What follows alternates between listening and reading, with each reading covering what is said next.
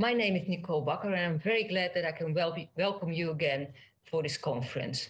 We're now with about more than 70 participants, and I'm very glad everybody's joining again.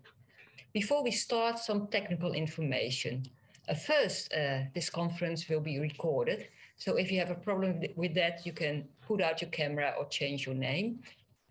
Secondly, if you have any questions during this conference, you can put them in the chat, and Eric Kopp will moderate the chat as usual, so you will see them later on. Third, if you want, you could rename your name in the screen and put your country behind it, just like some of the people have already done, so we can recognize you and all the other participants, where you're from and who you are. And last, if you have any technical problems, you can ask the help desk in the chat for support. And now, for the start of this conference, we will go to John Cook, who is in the United Kingdom, and he and his team have prepared this afternoon, and he will tell us probably more about the program and what to expect. So over to you, John. Well, thank you, Nicole, and a really warm welcome to Can Mills here in Dorset in the south of the UK. So we are guests of Michael and Oliver Stote. Can Mills is our largest working watermill in the UK, and you're going to be learning more about Michael, his business, and the history of this mill a little bit later on. So there's a bit of background noise because behind me we have the water wheel, which is working away. We have turned off some of the other machinery just to enable us to have a good conversation. So I'm so pleased to welcome you on behalf of the committee that have been putting forward and preparing this program to explore traditional milling, the craft of the miller in the UK. And we're literally going to go from the top almost to the bottom of the UK. So we're going to be going to Orkney, the Isles of Orkney, which are of Scotland. We are going to be going to Wales to learn about Welsh grain. We're then going to be coming to England to explore two different, quite distinct mills, Wicken Corn Mill, run by a group of partners, affectionately known as the Wicken Republic. And Dave Pearce will be telling you more about the history of that partnership and how they work to maintain, to repair, and also run Wicken Mill. And then right at the end of our conference, we'll be coming back to Can Mills, where we'll be able to learn the fantastic history of this mill and find out about how Michael is adapting and evolving the craft of the miller, incorporating modern machinery alongside our traditional milling techniques.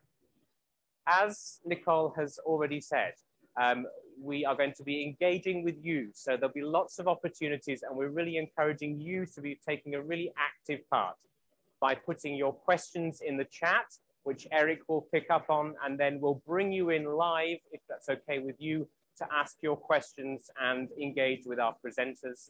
Equally, at the end of our conference, we have a half an hour, a great time to network and to share your experiences with other millers. So we hope you enjoy our conference today. And so I'm going to actually start by inviting my colleague Mildred Cookson, who is the chairman of the Mill section of the Society for the Protection of Ancient Buildings, one of the two main organizations that work to protect and promote our traditional mills here in the UK.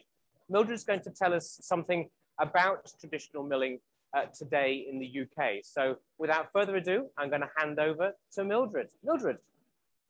Everybody, and it's really good to be with everybody internationally. This meeting is from the UK, and I'm hoping I can give you an overview of the craft of the miller here. The craft itself needs practical and theoretical knowledge, and from personal experience, I know these take time to learn. Getting to know your mill and all its movements. Okay. And there is an urgent need to pass on these skills to the next generation. Most mills are now working with fairly elderly people. There are some young people, fair enough, like John and this gentleman here on the screen, but a lot of mills are run by volunteers which are quite in their retirement age or past, and it is a bit of a worry of what's going to happen next. In England, we've got both commercial and volunteer millers, like I'm sure you all have. And together they form an important part of keeping this craft alive. But traditional mills need help and support. And in the UK, we have the Traditional Corn Millers Guild and the SPAB Mills section. We run courses such as Maintenance Matters, making people aware of how to do fairly, not easy tasks, but being able to strip the stones down and look after their mill, the dressing machine, their grain and things, and know about that. And John also runs courses for us on practical milling, which is a great thing to have. And millwrights have got to work alongside the miller, and both depend on each other. And millwrighting skills in the UK are also at risk as well. Working with the Environment Agency on water issues is an important issue for water millers, and Natura, the water directive in Europe, is also working towards ecological and keeping all the water and the area around the things ecological, so that it keeps it safe for the future. National Mills Weekend is the time when mills can open their doors, and this works for not only the UK, but also Germany and other European countries, the Netherlands, some of them on the same day as we have it in the UK as well. But it gives people a chance to visit mills that they wouldn't normally see, perhaps, and see how they work and how important it's a part of a heritage this is for us all. And during the pandemic, both of us helped to promote traditional mills, both on social media and in the national press. They were very much overworked during the time of the pandemic, but were very useful because supermarkets weren't able to supply flour. So traditional mills came into their own.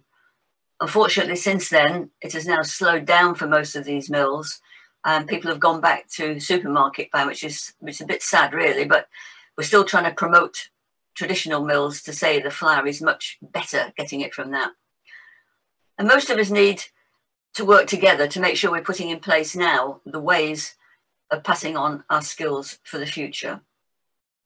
Well, I hope that's given you some kind of an overview of the UK, and I'm very happy to answer any questions if there are any. And thank you very much for listening, and I'll pass you back to John. Thank you.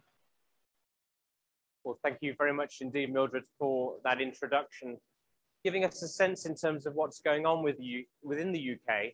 And as Mildred's recognised, a mixed picture. Some mills that have been able to take advantage of both the market and actively work and produce both flour and other products, as we'll also recognise other mills and mills that are in different stages of repair that actually need significant financial support. And perhaps that's one of the things that we might end up talking about in our questions a bit later on. So we're now going to move to the first of our core presentations after that really helpful introduction. And as I mentioned in my introduction, we're going north. We're going to the far north of Scotland, to Barony Mill, the only mill now in the UK which is producing a unique Bere Meal, which is a meal which is produced from a barley-like grain. I'll say no more because I'll be, I'm sure, stealing the thunder of the great film that we're going to see to start with. And then we're going to invite Ali Harkus to come and join us for some questions. So without further ado, let's go and have an introduction to the Barony Mill with a video. Off we go. Thank you. This is a PD video into the life of the Barony Mill. We will hear from young tour guide Ellen Hay, and we will also see Margaret Phillips prepare a traditional Bere bannock.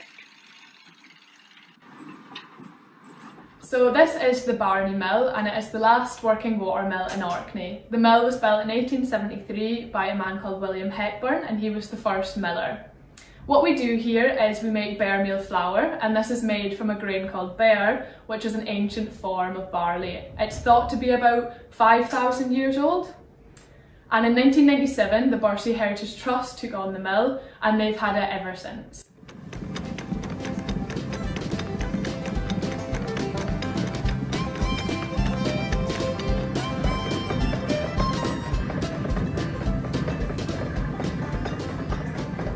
So up here on the top floor we have the kiln, and this is where we dry all of our grain before we go into milling.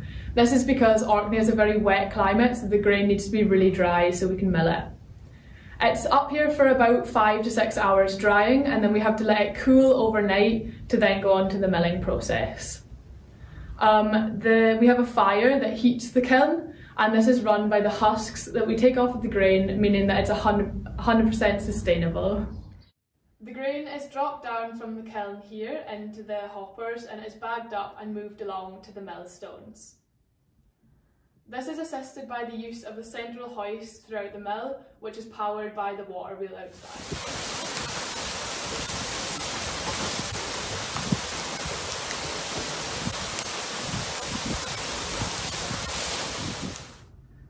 Here we have our 3 milling stones. Our first one is called the shilling stone, and this is what scrapes the husk off of the grain. Over here we have our oatmeal stone, and this is what grinds down the grain into what we call grap. It then moves on to the final stone, which is called the Bere Meal stone, and this grinds our grap down into our fine Bere Meal flour. On each set we have 2 stones, so the bottom one is fixed and the top one rotates round to grind the grain. Outside we have our water wheel, and this runs at 12 revolutions per minute. The gears then drive this up to make the stones go 10 times faster at 120 revolutions per minute. So here we have the main gearings of the mill, with the central shaft of the water wheel entering below. This drives the spur wheel, and the spur wheel has wooden teeth, and this has been designed that if there's an emergency in the mill, these teeth will break and the whole mill will stop.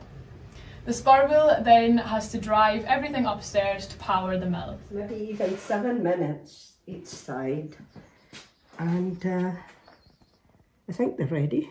So cold, not white, so that's the texture in the middle. It's traditionally eaten with butter and cheese, but can be jam. I even know somebody that eats Orkney honey on their beer bannock. So that's the traditional fare, beer bannocks and cheese.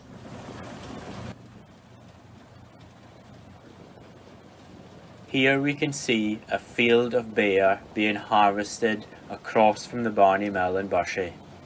Beer is the ancient variation of barley and grows in 4 to 6 rows in comparison with modern day barley, which grows in 2 rows. Beer, whilst being 50% less yield, grows very well in Orkney as it is tolerant of the cool and wet climate, and is often referred to as the 90-day yield.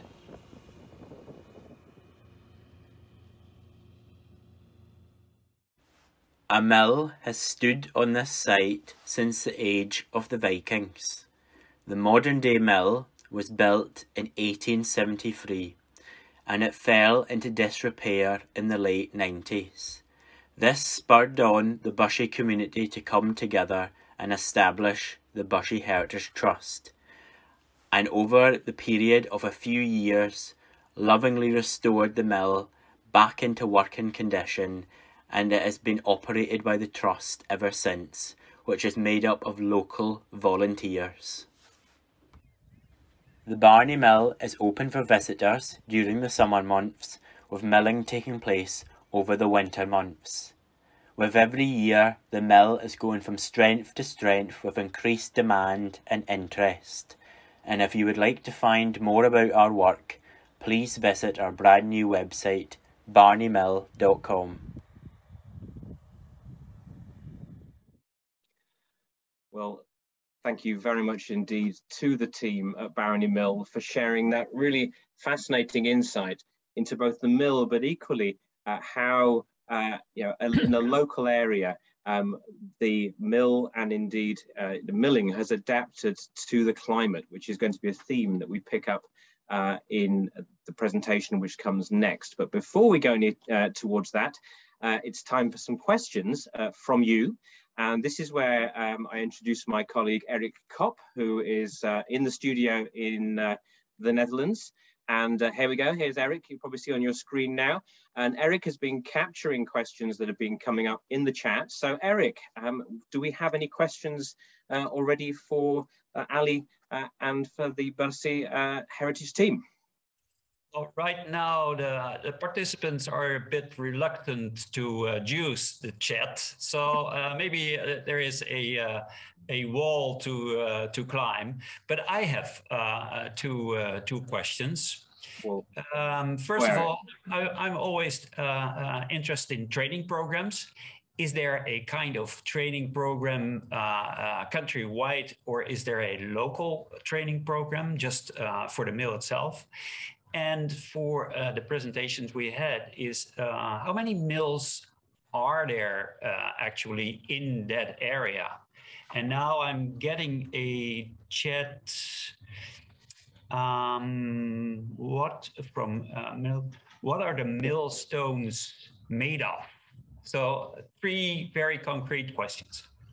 Well, let's start off with the question about training. So Ali, can we invite you to talk about how you train your young millers? We've seen a young miller in your video. So tell us about how you're training your millers, please. We actually have just known somebody to train as a miller, and he just works alongside me.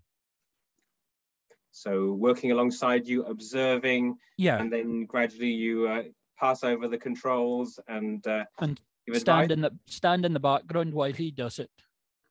Brilliant. And how's that going? It is actually, the mill is actually running right now with him as I sit speaking to you. Right. So proof's in the pudding. Yeah. Yes, You'll be going back in a few minutes to work out what's going on. Thank you. And what about, how many mills historically were in the area of the Barcy Mill? Well, we're the only mill, a working mill in Orkney, and we're the only one in the world that actually does the Bere Meal, as far as we can understand. But going back 50, 60 years and plus, there was 48 working mills in Orkney. Right, so 48 now down to 1. That gives us some sense. Yeah, and the importance of maintaining and enhancing what you're doing. Yeah, and that, well. And the next question was about the millstones. What are the millstones made of? We saw there are 3 sets of millstones performing slightly different functions, I think. Yeah, well, one comes from France. It's, I can't pronounce the name. It's a big, long name. It's a quartz. It's the French burstone. Yeah, and then the other 2 comes from England. Right, so I suspect they're probably what we might call peak stones. Yeah. Okay. So there's 3 questions there, Eric. So do we have another question? We've still got a little bit of time, so some more questions, please. Yes, we have another question coming from Lisa. Could Ali, the miller, like to comment on the Orkney Flour project in conjunction with the Highlands and the Island University? I personally don't know where it is about, but probably the one who is going to answer knows what the subject is. Ali, do you have any thoughts on that? Well, we don't work with any other body. We do it all the marketing through ourselves. And if you want to find out more, if you go online, you would find more about the Bere Meal flour. Thank you very much indeed. I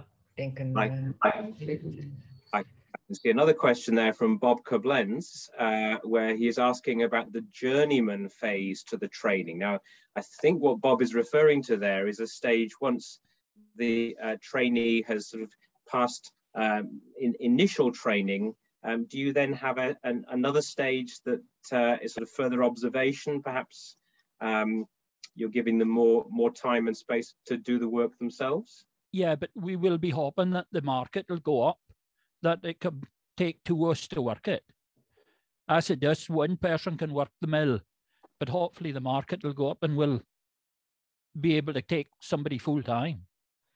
Right, so actually as you see the market for the flour increasing, yeah, meal increasing, then that will enable you to have more people working for longer. Yeah. And, we do all the packaging in the mill too. Interesting, thank you. And sorry, I can just see the question here, Eric, so if I may, I'll ask it, which is, what is the construction of the vent chimney above the kiln? Pardon, can you say that again? So there's a question about the construction of the chimney above the kiln. Yeah, that's just for the, well, it's just a lum to let the reek out of the kiln. Right, so that lets the smoke and the hot air out. Yeah, it's more just the hot air, because there's not just a lot of, because burning the scrubs, it doesn't burn, it doesn't put a lot of stuff in the atmosphere. Right, thank you. Eric, what questions more do you have? There's one other question about training. If you are a trainee in a miller, do you study just that specific mill, or do you also have to study other mills? Because that's the kind of discussion in the Netherlands also. No, because, well, in Orkney we're the only mill. And to do that, you would have to go, I don't think there's any other windmills, even in Scotland. You would have to go to a windmill down in England. So we just concentrate on our own mill. Okay, all right. That's easier in the Netherlands. We have a lot of mills in a very small area. Yeah. Yes, it's certainly more difficult, not only for Scotland, but for other parts of the UK. I can see another question which has come up here, which is, how is the grain transferred between the three different sets of stones? It all goes up a belt with cups and then down aggers. So you've got a cup. It's all designed that it goes into one, onto the second, onto the third. And you then between that, you lift it up with the water wheel from floor to floor in bags, 50 kilo bags. Right, so still using good traditional bags. So a mixture of the sack hoist by the sounds of it. Sounds as though you've got an elevator. It's all done by the water wheel. Thank you very much indeed. Just checking in if we have any more questions, please, Eric. Yes, there is a large question. I have to read it myself first. Maybe you can read with me. It's the question from Richard Martin. Yeah. He is interested to know if the main constraint on developing flour milling is suitable equipment, suitable workers, or a market that demands cheaper prices. Well, I'm just wondering, Eric, if we might pick that question up when we have our group discussion a little bit later on, because there seems to be quite a number of different elements in that, doesn't there? Great stuff. Well, I'm just wondering if I can just see actually another question coming in, and maybe have that as the last question before we move on to our next presentation. And that's from Andrew Finden. How do you separate the husk from the grain after the first pair of stones? Ali, could we ask you that? The husk is separated when it goes through the first set of stones. It just cracks the outside of the grain, and the husk comes off, and it goes down through what we call a set of fanners that blows the husk off into a wee shade, and then the dry grain goes up the side and back up the belt with the cups on. Great. So actually it's a series of fans, so you're using air to push the husk off. Well, yeah, it's just the old set of fanners. And I think that's the original set for 1873. Shows that things last even in the most of the stuff in the mills lasted for 1873. That's just fantastic to hear. It really is. Well, Ali, it's great to be able to shine a light on the great work that you and the Trust are doing. And we want to thank you so much for taking part in our conference today. We're going to invite you to join us in the Q&A session a little bit later on. If people want to see more about the Barony Mill, we'll be making sure the links to the website are available for everybody at the end of the conference, and obviously you can pick up some of the points from the video that we are sharing afterwards. By the way, I've moved out of the main mill just now in order that the guys can actually restart production. As you can imagine, they've got a really busy schedule today, so just wanted to make sure that the miller and the team were able to carry on.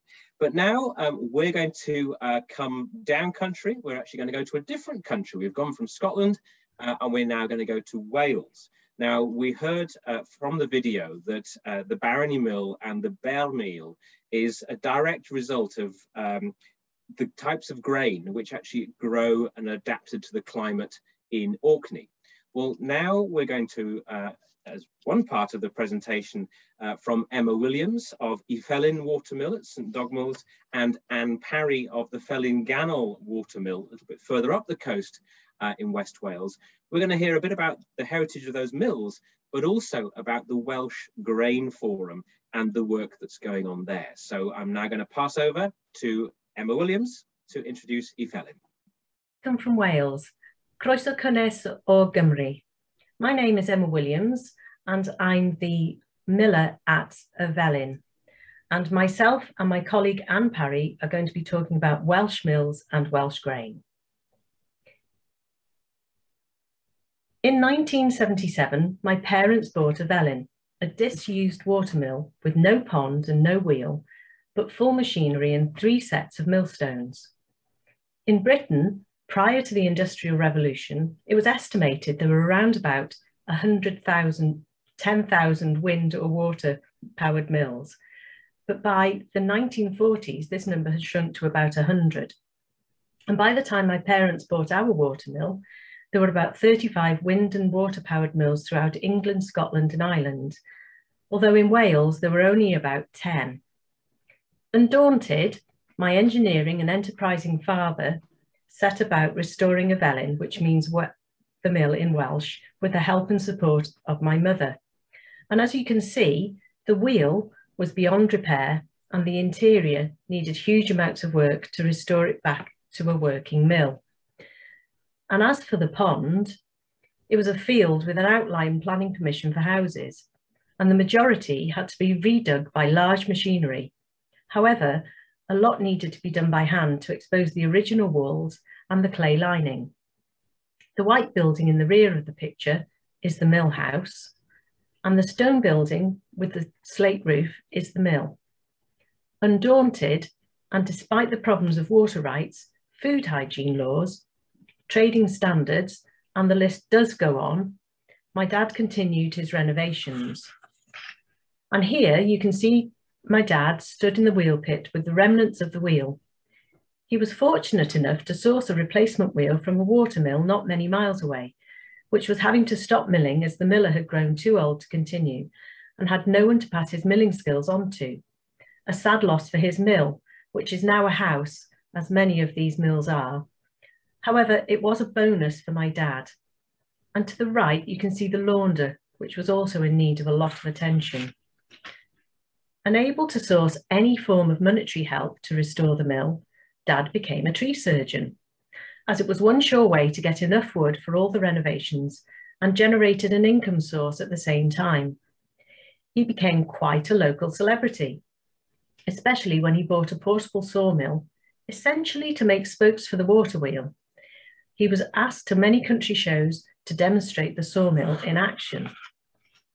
However, after 18 months of hard work, the mill was fully restored, the pond redug, and flour was being milled once more.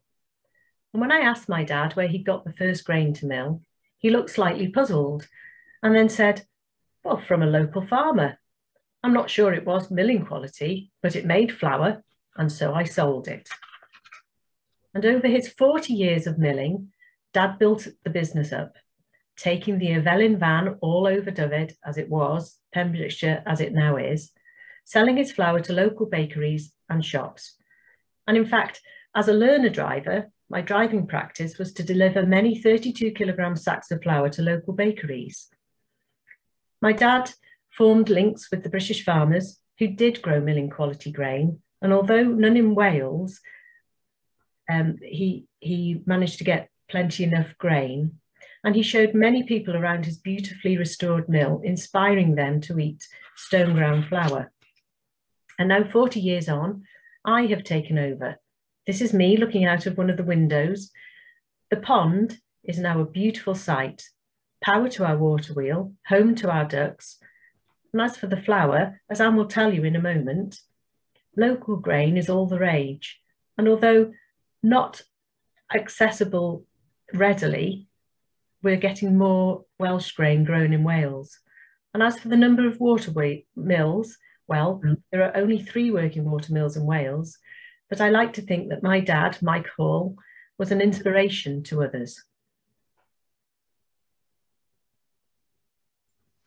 Hello, I'm Anne Parry from Vellinganol Watermill in Llanrysted, which is on the west coast of Wales, about 30 miles north of Mill at Velin.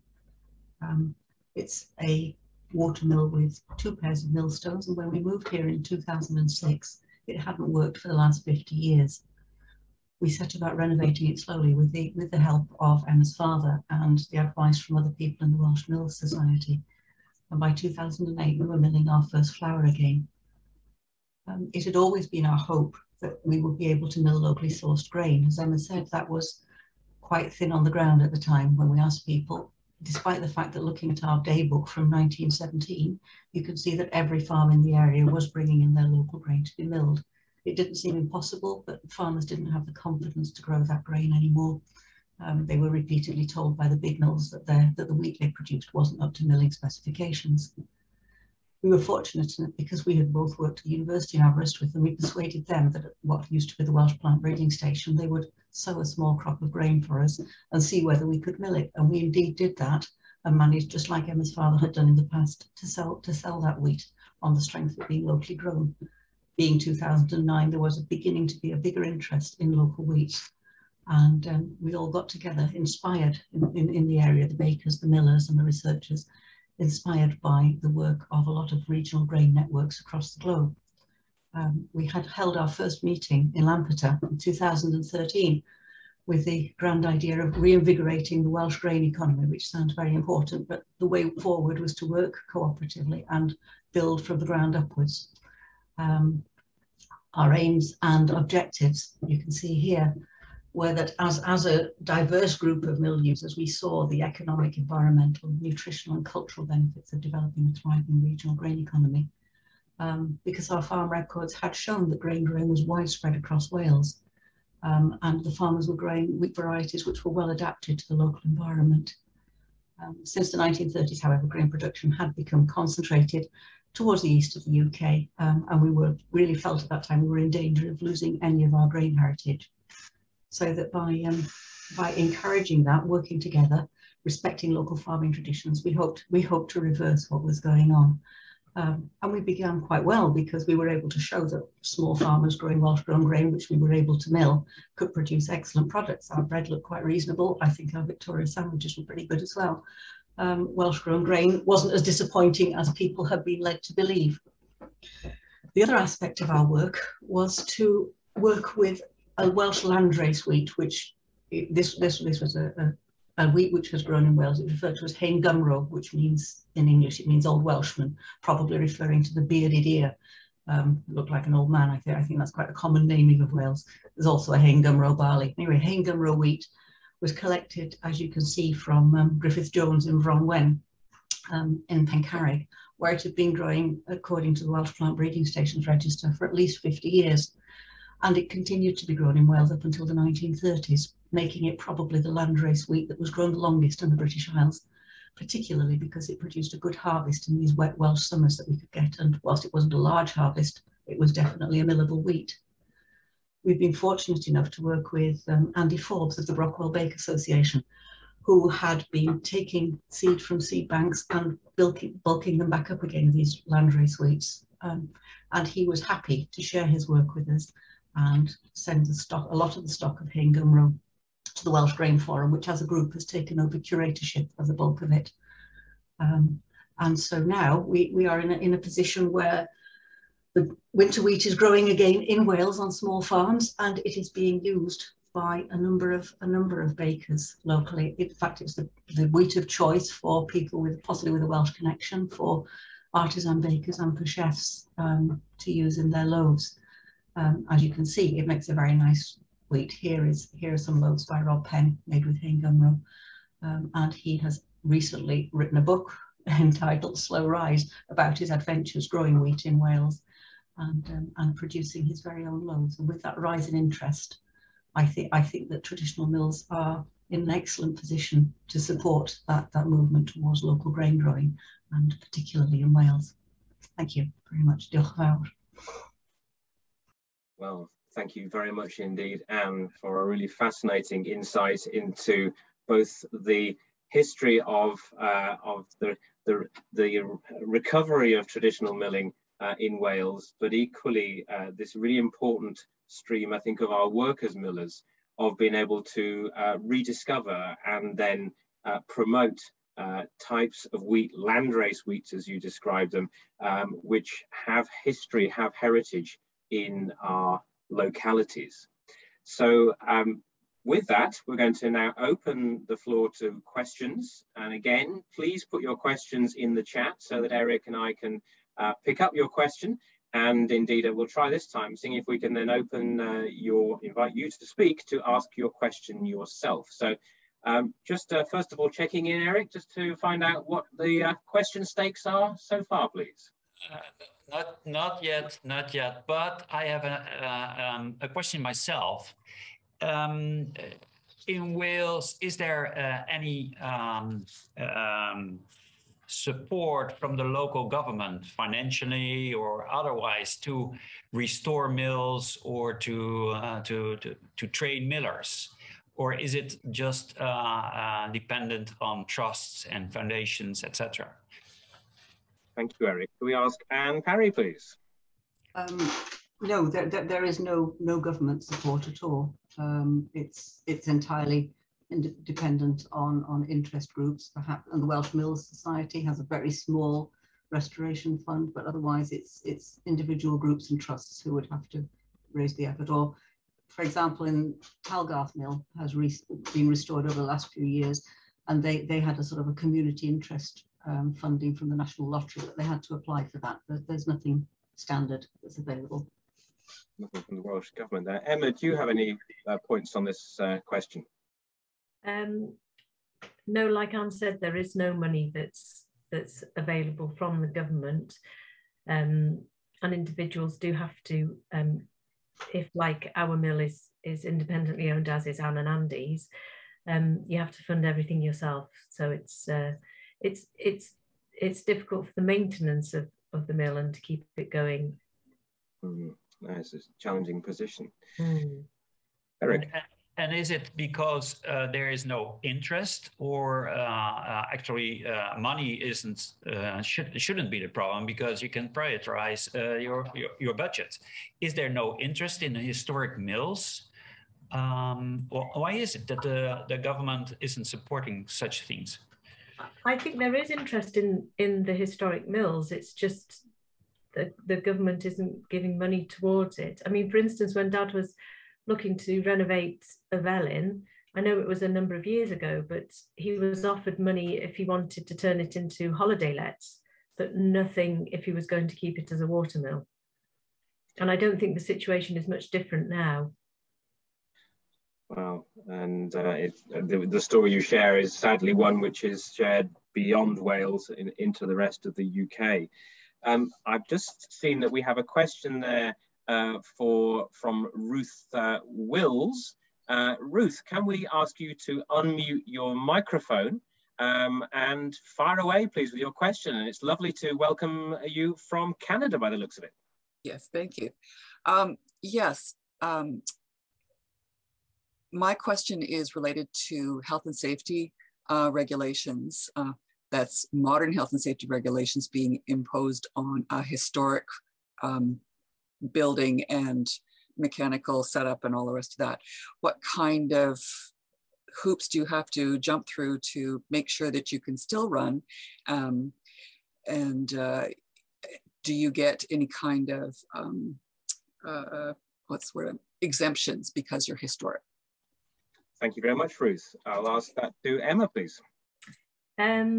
So with the health and safety, we just have to fill in a risk assessment, just to make sure that when visitors come, they are careful around the mill.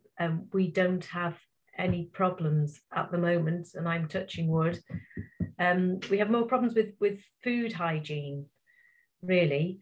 And that's very stringent, but not with health and safety, I'm pleased to say. I don't know if Anne has anything else to add. Anne? No, I think it's a constant worry. We operate like you with the risk assessment, and we have to have public liability insurance both for the flour and for mill, both visitors and volunteers, and any workers. But yeah, I think it is a matter of holding your breath quite a lot and really being careful about who you let in the mill. One aspect of it useful is that the mill is actually quite small and fragile, so we can't actually have hundreds of tourists or visitors pounding through it. So that gives us a limited control, I suppose. Right. Could I have a follow-up on that? I'm afraid time is going to be really tight, but what I'm going to suggest, Ruth, is we'll probably pick this topic up when we have our group discussion a little bit later. Okay. So do hang in there and we'll come back to that. Well, thank you very much indeed once again to Emma Williams, to Anne, and I can see her husband, Andy Hind in the background there, another key member of the team. So we're now time for our break, and we've got a great opportunity to show you a new 5-minute film by our colleague Martin Taylor, which showcases some of our other mills in the UK and shows them at their best doing what they were intended to do, milling. In this case, they're all corn mills, milling some great flour. So it's time for a break. So comfort break time, and we'll see you all in 5 minutes. Thank you.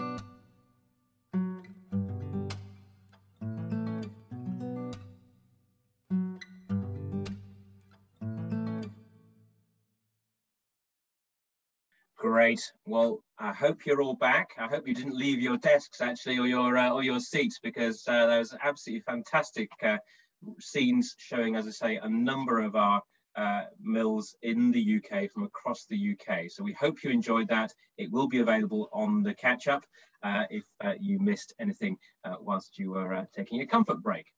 So we're now back, and it's time to carry on. And we, in the first two presentations, have learned quite a lot about how the mills have adapted to suit particular grains grown in particular localities. Now we're going to look at how a group have worked together as a group of partners, and indeed other volunteers, to both repair, conserve, protect and bring back to life Wicken Windmill. That's been over a period now of 30 odd years, a long period. And so we're now going to introduce Dave Pearce, who is going to tell us about the Wicken Windmill Partnership, volunteer millwrights, millers and friends. So over to you, Dave. I'm Dave Pearce of the Wicken Windmill Partnership, and I've been asked to give a brief presentation on the work of the partnership and the associated Wicken millwrights. The partnership was founded in 1987 to restore what was then an extremely derelict smock windmill, with the subsequent purpose of maintaining the mill in working order. And of course, this has all helped us to sustain the crafts of windmilling and millwrighting. We had to do all the work ourselves because of funding issues, but we really wanted to do that anyway. We've learnt more of the millwrighting skills as we went, and we had some grant aid from the then English Heritage and from the local district council and other sources. We came with a certain amount of previous experience, as you see. A little bit of history. The mill went out of use in 1933 when the bank foreclosed on the business. Sounds very modern.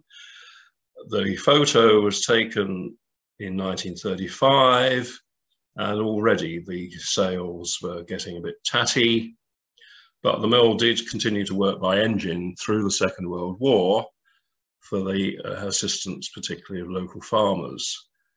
When we came along, Chris Wilson of Overmill had already fitted a temporary roof, which undoubtedly saved the mill. And in the photo, we're tentatively starting initial work to patch up empty door holes and windows just to make the mill secure and a bit more weatherproof. Eventually, the restoration was completed, and every year we hold a week-long session of maintenance and overhaul. This year, we particularly worked on the brake wheel, where attention was needed to the centering of the wheel. The wind shaft doesn't quite suit the wheel. This is not perhaps unusual. And improvements have been made. We fitted an extra truss at the rear of the centering wheel, which we hope will cure any problems of metal fatigue which have been occurring. Wicken Mill has got an interesting train of gears from the fantail to steer the mill into the wind, including a wooden gear. I think this is probably unique now in British working windmills. It requires continual attention from us, I can assure you. And this year we had a broken tooth to replace. You can see in the left-hand slide a new tooth more or less ready for fitting.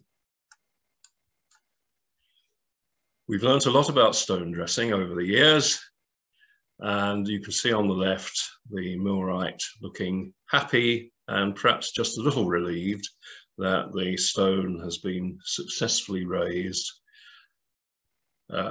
safely and without damage to anything else.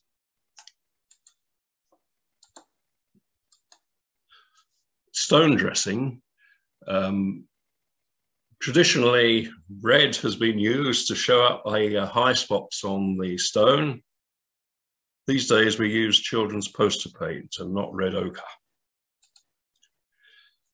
There is a crack up the brickwork of the base of the mill running up from the main door, and that has probably been present since the mill was built in about 1813. The crack does not appear to be moving in the 30 years that we've been there, but we decided to provide everybody with a little reassurance by fitting a reinforcing ring round the tower. You see it here just after it has been fitted. It's now toned down, having been tarred over the gloss paint. And in the right-hand shot, the crack is being mortared up. We'll see what happens. Wicken Mill is fortunate in having a little foundry. This has been a great help to us. We had a lot of castings to remake at the time of the restoration. The foundry has been cold for about 20 years, but it's recently been refurbished in order to provide shutter fittings for Wicken Mill and also for the ancient post mill at Gransden, the other end of Cambridgeshire, which is being gradually restored. And we hope the new set of sails will go on next year. Rob Bramley is in charge of the foundry in this shot. See, the furnace is going well, and the moulding boxes in the middle foreground are ready to take shutter fitting castings. We need a good workshop. It seems to me to be fundamental to any mill writing activity. It's housed for us in the old granary buildings of Wicken Mill. We were aware in 1987 that they badly needed re-roofing. At last, we are getting around to doing that. This is the third stage of repairs, and here the wooden foundation of the roof is in place, and new galvanized steel sheeting is going on. And this will be an ongoing process over the next few years. The workshop's quite extensive. We like to help on other mills where we can, and it does help increase our knowledge of mill writing. At Gransden, again, we've been working on the mechanics of the mill, and here we're reassembling the brake system. You see the nice temporary blue plastic rope. And on the right, we've been doing extensive work on the Foxton pumping windmill near Cambridge. It is quite a unique thing. The fantail style of sails with their interesting spring shutters. There's 6 blades, the other 4 are waiting to be fitted, and they're sitting at Wicken at the moment. Back to the main mill. Protecting the mill against the weather is fundamental to sustaining any smock or post mill. And we, these days, tar the tower every 4 years on average. And that's not dissimilar to what the old millwrights used to do in the distant past. The sails also need attention every year. We go over tightening up all the fixings. And again, every 4 years, on average, the sails need to be completely repainted. That might sound a lot, but at Wicken, I feel we get a rare pasting from the weather and from the peat dust in the summer storms from the local fens. We also have to protect the corn inside the mill from the peat dust, I might add, with extra tarpaulins over the sacking in the summer particularly. So to summarise, how does the partnership sustain the windmill? We gather together friends to work on the mill. Doing work on ourselves minimises costs and spreads and maintains skills. And of course, windmilling is a rare skill now, and mill writing is endangered both in the UK and in Europe and in the rest of the windmilling areas. Continual careful maintenance reduces the need for major repairs, but doesn't altogether remove that need. To buy materials, we rely on sales of high quality flour and on donation. It's a difficult path, but a successful one so far, and we still enjoy working on the windmills. Thank you. Dave, thank you very, very much. And what an inspiring story, just to show actually how a group of dedicated colleagues are able to pretty much face anything which seems to come down the track in terms of their maintenance, repair, and indeed operation of their mill, producing some fantastic flour along with some fantastic castings. Although I don't think I'd mix them both together. But anyhow, let's hear from Dave, and let's now find out your questions. So I can see one from Gerard Trust there. So I'm going to just sneak in, because I saw there was one from Eric earlier. But Gerard, can we open up your microphone, please, and ask your question to Dave Pearce? Yes, thank you, John. I was wondering, in Holland, it is not allowed to use any coal tar because of the environment. But is it allowed in the UK to use any tar products? Tar is a problem in the UK, as in Europe. I think we can, to an extent, still use coal tar if we can acquire it, if we can buy it. We don't use coal tar anymore on Wicken Mill, but we are still open to suggestions as to the best products to use. So I agree it is a difficult one, probably not absolutely prohibited in this country, but difficult to obtain. Well, thank you, David. Yeah, it is very difficult to get hold of it, and becoming prohibited, I think, is a statement. So here, thank you very much for that question. I did see one from Eric. So Eric, could we over to you about how the profession of the miller is recognised? Yeah, well, there was a question about the profession of the miller. And in the Netherlands, it's recognized by UNESCO, the UNESCO organization, and it's put on the list. But I understand that's not the same in the UK, or is it? It's not really the same, although I note the Heritage Crafts Association have a red list of endangered crafts on which mill writing is very much an endangered species. I think there's a general recognition that there is a great shortage of millwrights, young millwrights and millers coming along for the future, but I would not, and John probably knows rather more about this, but I'm not clear that we have the answers in this country yet. There is a lot of work to do on this topic, Eric, I think it's fair to say, and sadly, as we've heard from Wales already, the UK just doesn't enjoy the same level of government support, and there's probably some new work we need to do with UNESCO as well. Well, I'm afraid there are more questions, but I'm going to keep our timescale, our timings to plan, and if I can ask Eddie and colleagues to ask those questions when we get to the Q&A, which is going to follow our final presentation today. So now we're coming back to Can Mills, where I am today, and I'm now going to introduce you to Michael Stote. Well, it was interesting in the last presentation, Dave Pearce telling us about the dust from storms across the fens in Cambridgeshire. It was a storm here last night as well. So when Michael, our miller, who we're going to meet in a moment, went outside yesterday evening, he was rather surprised to see a waste bin floating past him in the yard because actually the mill pond had overflowed and flooded the lower yard here at Can Mills. So we might hear a bit about that later. You'll be relieved to know that everything is back in order and the mill has been working all day. But anyhow, without further ado, let me now hand over to Michael to talk about Can Mills, a 21st century working watermill. Michael. My name is Michael Stote and I'm the miller at Can Mills near Shaftesbury in Dorset. I'm a 5th generation miller. Our milling heritage started in 1832, taking on the lease of a small watermill in Somerset, then shortly after taking on the town mill and nearby Watchet.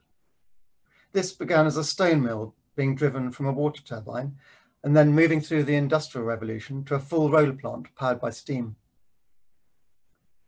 In 1912, the business moved to a new roller mill at Temple Back in Bristol, and this was later bought out by the then milling giant Spillers, who carried on using it up until the 50s. But my focus today is on can mills and its evolution over the last 70 years. My father purchased can mills in 1947. It was a working feed mill, supplying local farms with animal feed and coal, which seemed to go hand in hand at the time. The mill is on the River Sturkle, a tributary to the River Stour, and this powered the 19th century overshot water wheel, generating about 12 horsepower. At this time, the water powered a pair of peakstones, a mixer, and various elevators and augers. A diesel engine provided additional power for a hammer mill. In 1954, the mill was totally destroyed by a fire. It was thought a manifold on the diesel engine overheated and started the fire. For my father, only 7 years into the business, this was devastating, but he made the bold decision to have the mill rebuilt. I say bold because at this time there was much competition from the larger, more commercial feed mills, and the future of the smaller country mill was bleak. Using industrial materials of the day, an ugly prefab concrete box was built, with structural design to take a third floor if required in the future. The Millwrights, Joseph Armfield from Ringwood, fitted out the running gear in the mill. The original pit wheel and crown wheel were reinstated, and a drive taken up to a line shaft which ran the length of the mill. Machinery was built driven off the line shaft. There was a separate engine room and an additional diesel engine installed to drive a cuber. The business was up and running within a year. Cubes went out to farms either in Hessian sacks or in a bulk tank which slid on the back of a flatbed lorry. The feed side of the business carried on until about 1970. By this time, farms had got larger, as had the main feed mills, who continued to squeeze out the smaller country mill. The handful of employees at can mills were nearing retirement, so my father decided to wind down the animal feed and start milling stone ground flour in a small way. He had already set up a small stone ground flour plant in the mill. There was a wooden hearse frame from an old windmill which housed a 3'10" pair of French burr stones driven by an electric motor. A 4-inch bucket elevator took the flour up 2 floors and fed it into an Armfield 6-foot centrifugal for sieving. The flour then dropped into a wooden bin for bagging. 2 further sets of millstones were added to the mill, both 3'6", mounted in cast iron hearse frames and belt driven from a line shaft.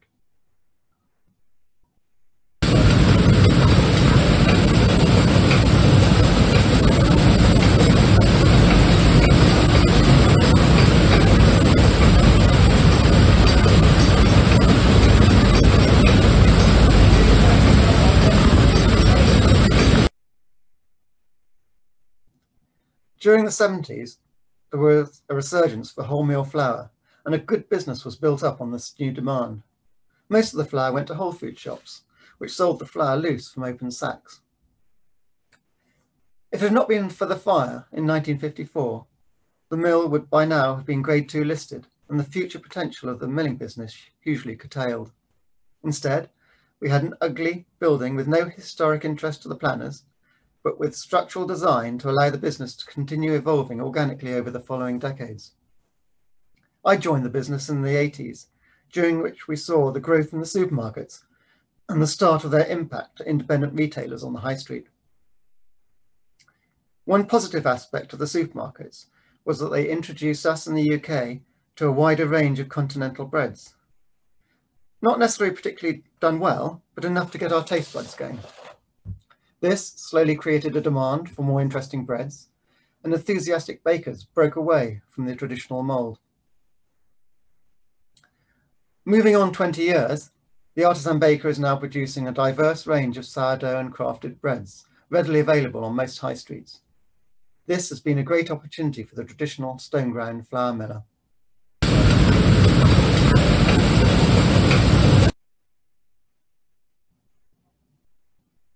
During this period, we installed a cast iron double hearse frame with 2 pairs of 4-foot French burr stones. Originally, we drove these off a single electric motor via a lay shaft to the bevel gears under each set of stones. We later converted these to be independently and directly driven with wedge belts from a motor.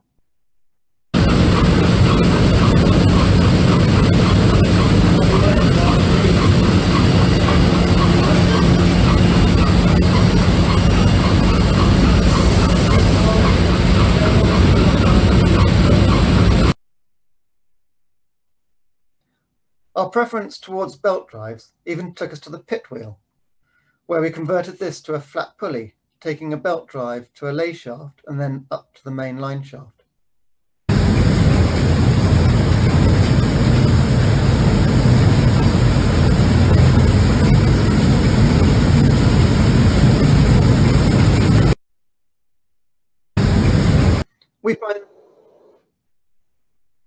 We find the power transmission has improved, the noise is reduced, but probably most importantly, the downtime is reduced if there's a breakdown.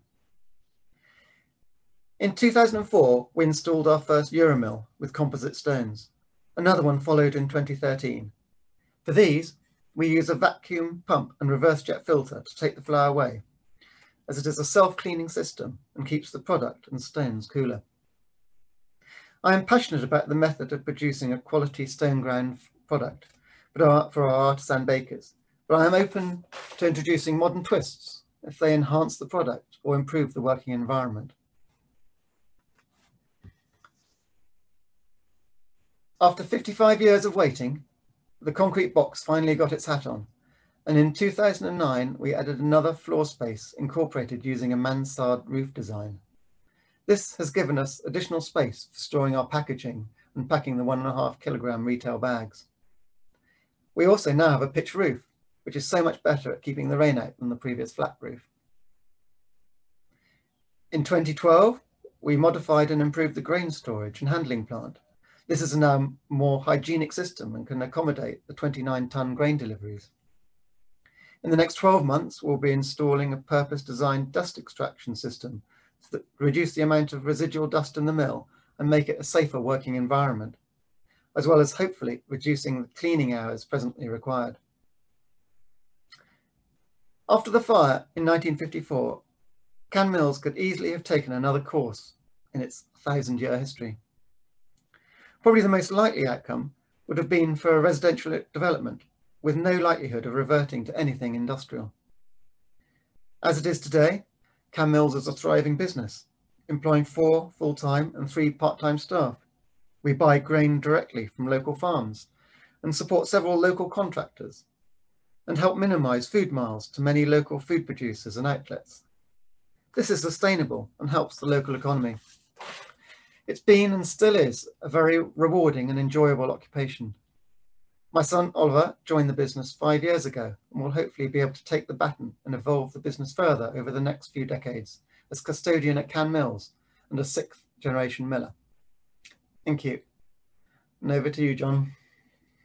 Michael, thank you. And actually, Michael joins me now. We're back in the ground floor of the mill, so you can hear the water wheel behind us. The machinery is a little bit quieter now.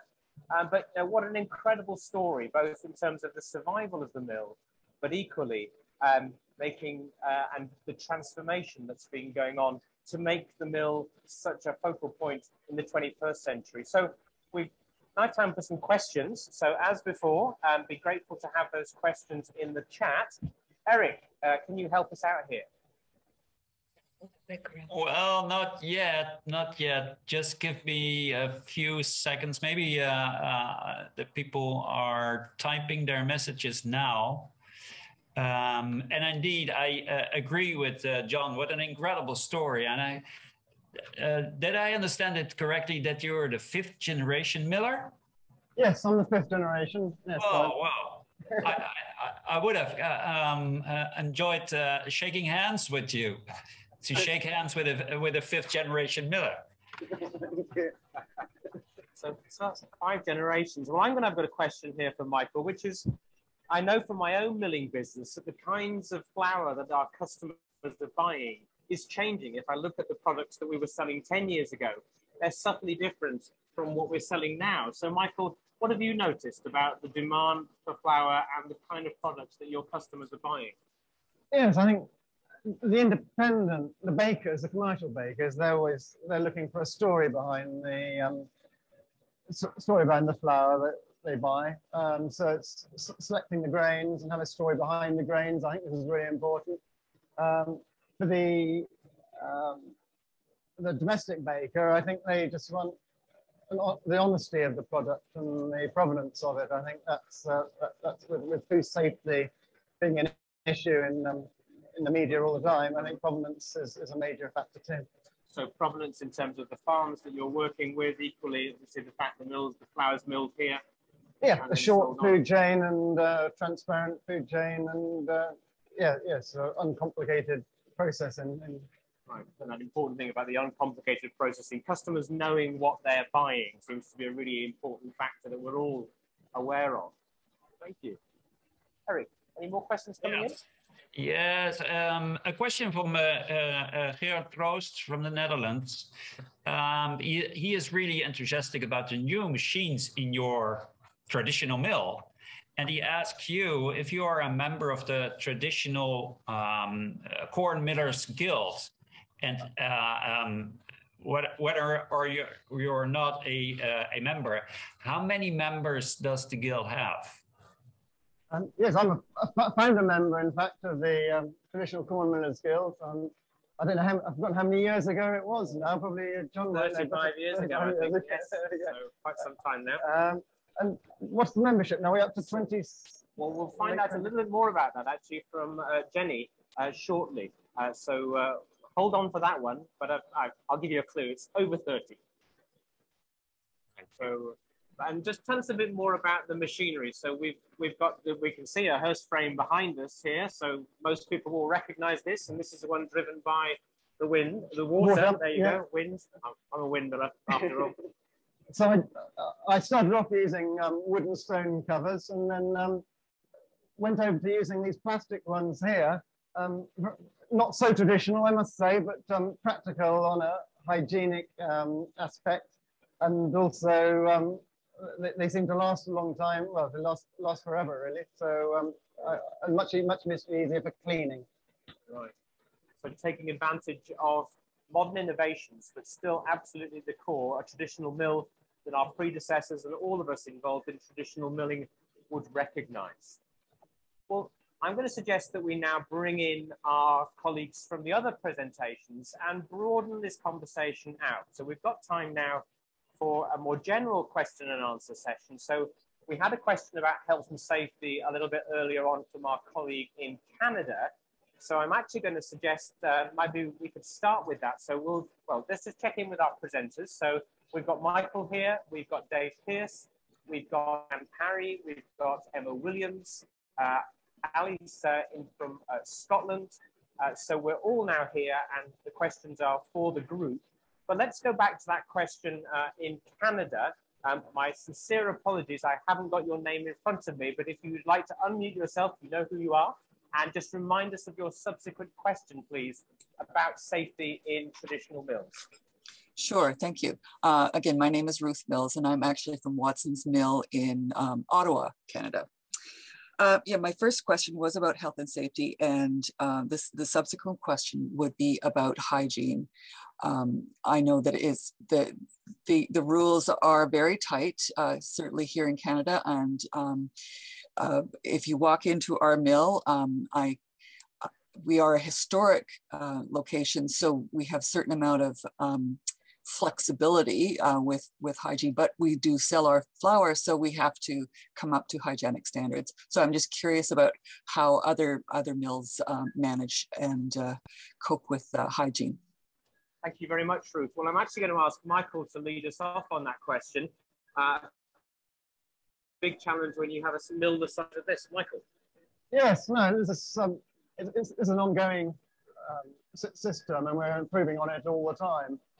We do have inspections from environmental health, and they're very supportive of what we do here. So we go along with their suggestions, and the industrial standards sometimes are a bit of a sledgehammer to crack a walnut, not necessarily relevant to what we're doing here. So we have to sort of massage, I suppose, the regulations to fit into our sort of type of business, really, which so far the environmental health and trading standards have been supportive of.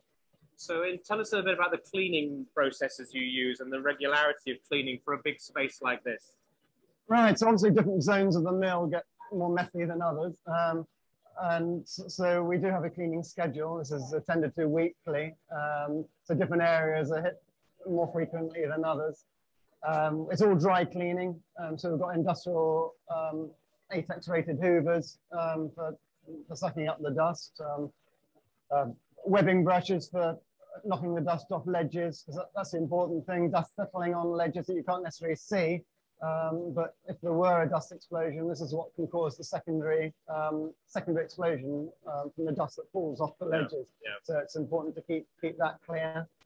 And then obviously rodent pest control. Most watermills is an ideal hotel for the rat. It's a dry place to go with plenty of food and on a watercourse. So it's obviously a challenge to keep up with them, but with regular baiting, this can be done.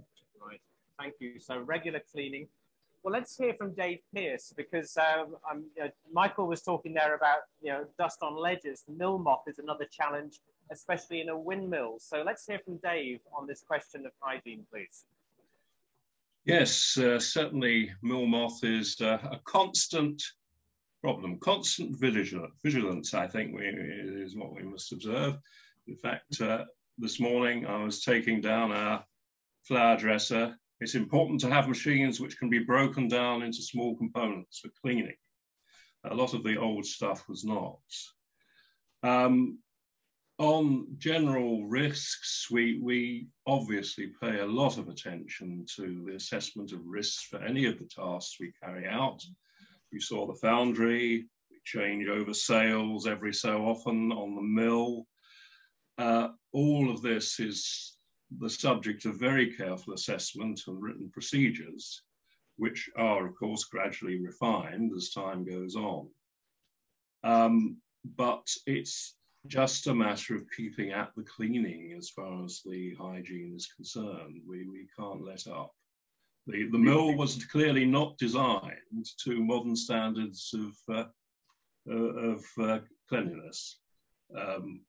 And in fact, I'm very proud to say that we have an original cat flap in the mill door, which we are encouraged to keep closed, because no longer, it was obvious to the 19th century miller that you had a cat that came in and out whenever to deal with the rodents. But now we're much more concerned, obviously, about odd cat hairs getting into the flour and anything like that, quite reasonably so. So I'm not criticizing that, but it just shows that things are ever getting more complex. And but so far, I would say I would agree with Michael that the authorities tend to be very supportive in trying to help to keep the last few traditional mills running. There seems to be a theme here, working with our local authorities, the people who are responsible for holding the regulations, and working with them so that we can adapt, understand their needs, and equally help them understand the reality of what we're doing and find a way together. Thank you very much, Dave. Thank you, Michael. Eric, our next question, please. Question is about additives to flour. What do traditional millers do about legally required additives in flour and possibly not wanted by the customers?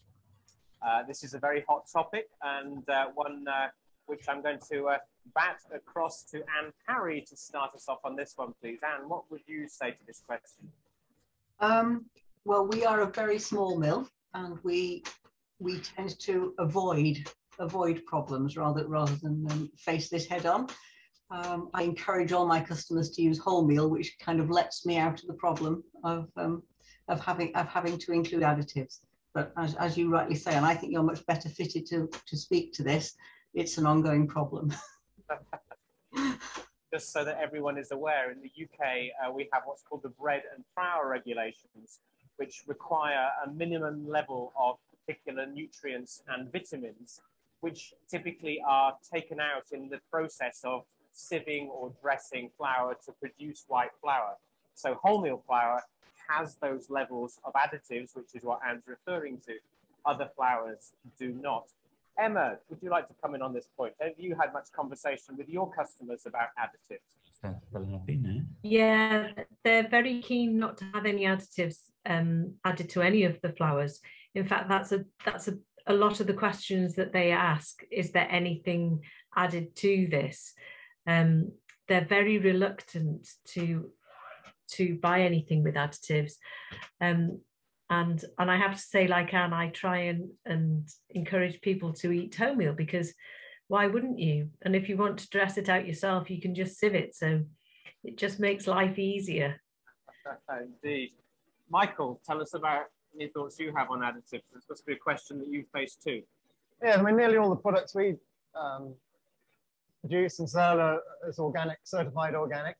And in my view, in talking to my customers, they're quite shocked when they hear that these additives should be added to an organic product. They assume that it should be unadulterated and just be from the natural wheat or grain, and not have certainly synthetic additives added to it. So yeah, it is a bit of a shock to the customers, and it's not something I want to get too involved in.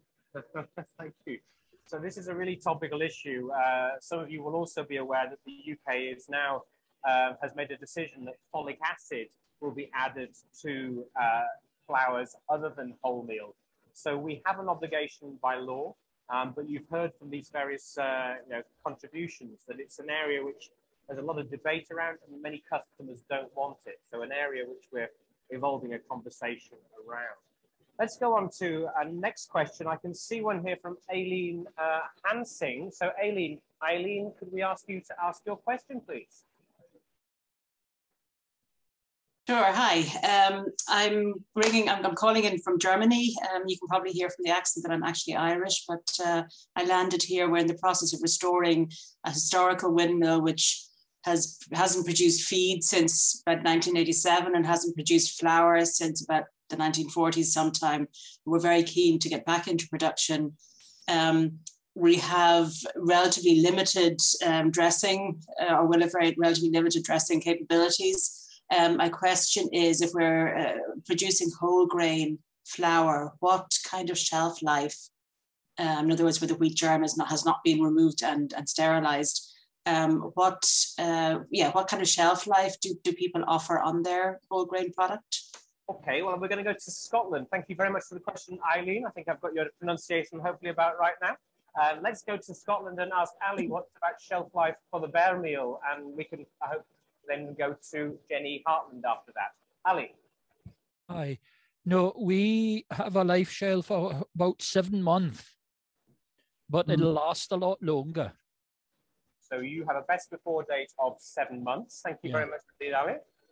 Jenny, we haven't heard from you, and we'll be hearing from you in a moment as the chairman of our Traditional Coal Millers Guild. Any thoughts, please, from you?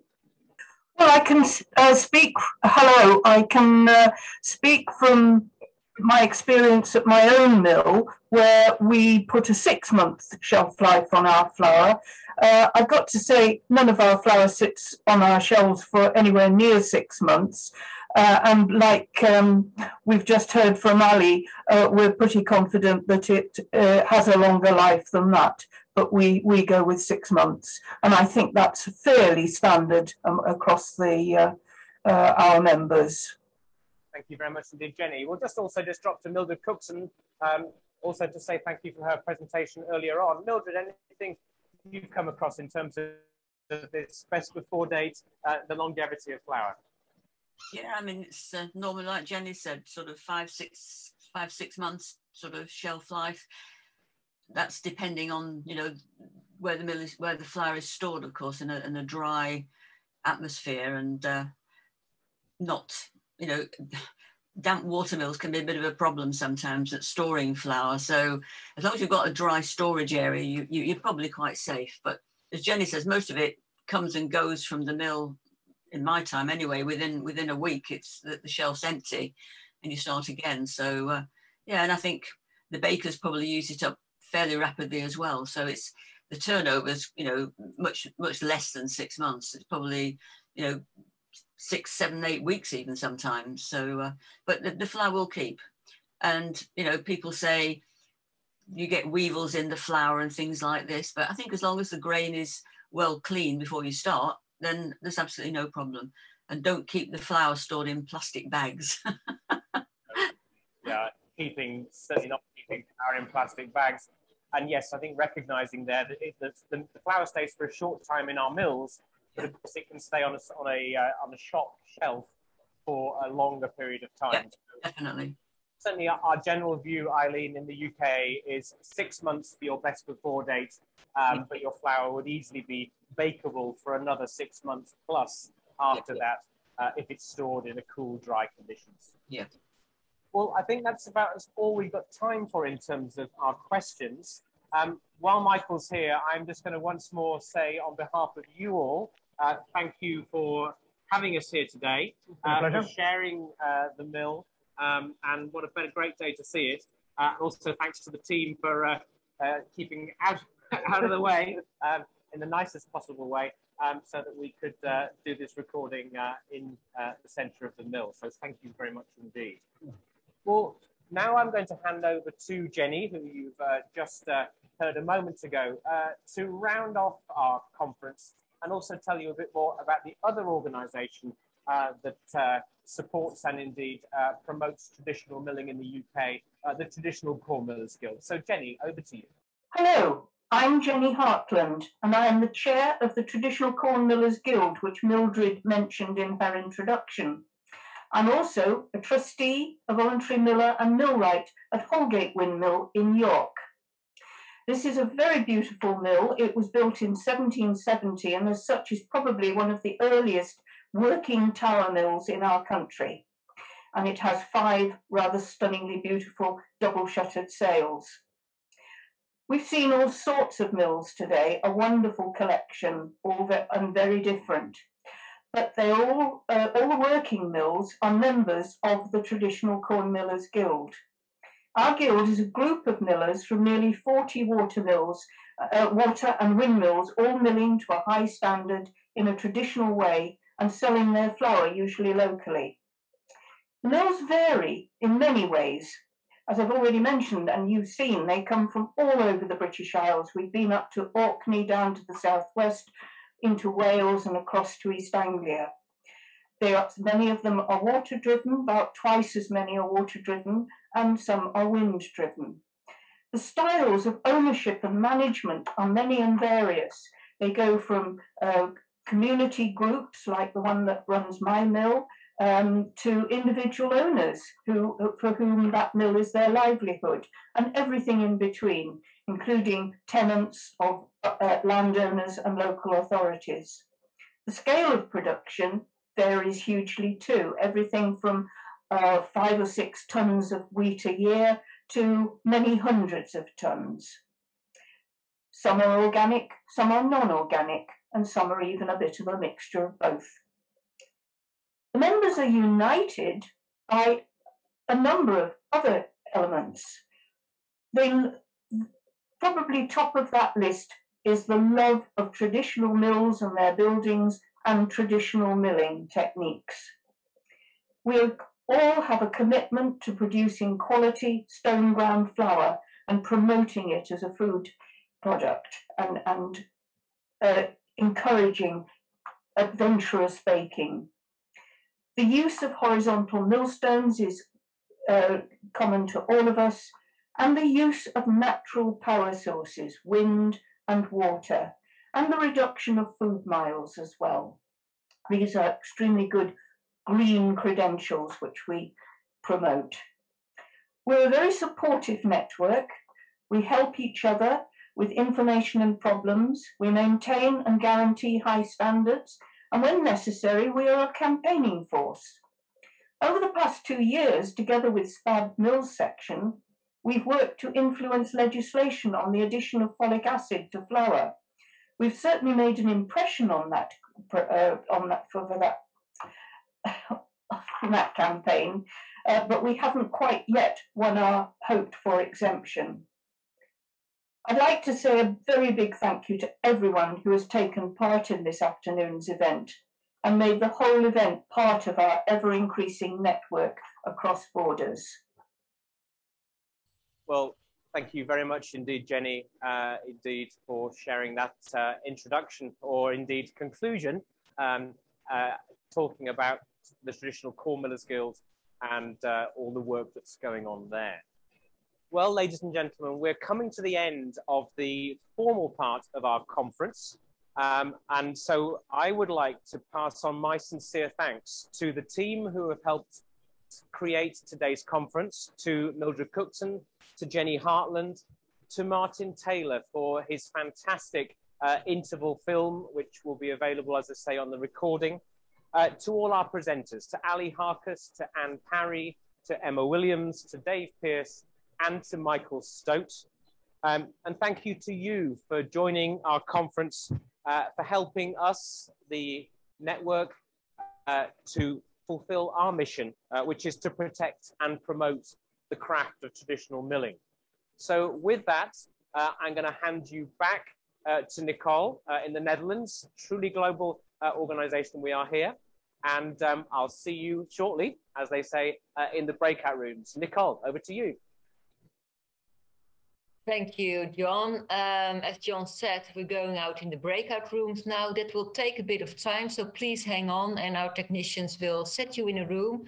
There are some people more or less moderating it, but it's the idea that we get to network and chat with each other on any topic you want. So please wait until you're in your breakout room and we'll see you afterwards. Thanks. And we're now coming to the end of our conference here from the UK. So I'm in a moment going to hand back to my colleague Nicole. But just to say that our next conference, the date is yet to be confirmed. Actually, the next event is not a conference, it's going to be a workshop. So a number of times in our conversation today, the whole area of training and how we set up training programs has come up. And this is a key area that the steering group for the craft of the miller are working hard at.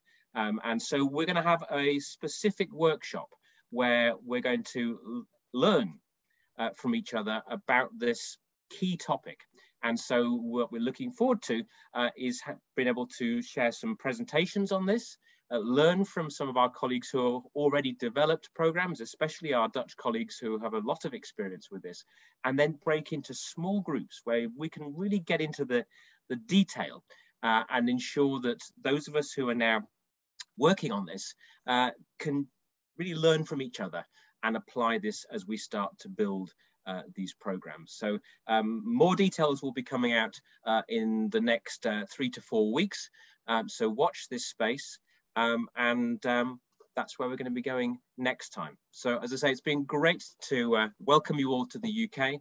Thanks once again to those of you who are still on, who are taking part in the presentation, and everyone organising. Thanks to Nicole and Eric, doing a fantastic job bringing together all those questions. I'm going to say thank you, goodbye, and hand back to Nicole. Thank you a lot, John, and also great thanks to you. Great thanks to the technicians here who made this all possible. And I want to stimulate you to network with each other, even if there's not a conference like this. But we have the gallery, for the participants gallery on the website. You can join there, see other people and see their emails. You can ask questions and get in contact with each other if you have specific things which you want to know, of course. As John said, we will be preparing a next workshop conference. Please check the website for the date, and we also will email you, of course, if we have the date available. And well, thank you for joining now, and I hope to see you all next time. Bye.